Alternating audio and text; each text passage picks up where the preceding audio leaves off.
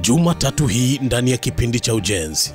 Fahamu jinsi ya kupaua nyumba katika muundo wa kisasa. Sometimes mwingine anatamani kuwa na mapaa mengi ili hali nyumba yake iko square.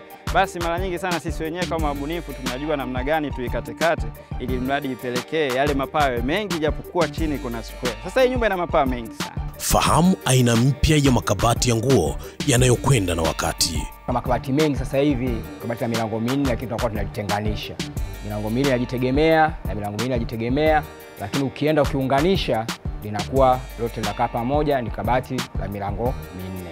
Ukitaka kuongeza thamani ya nyumba yako, usikose kutazama kipindi cha Ujenzi Jumatatu hii saa 3 kamili usiku, EATV pekee.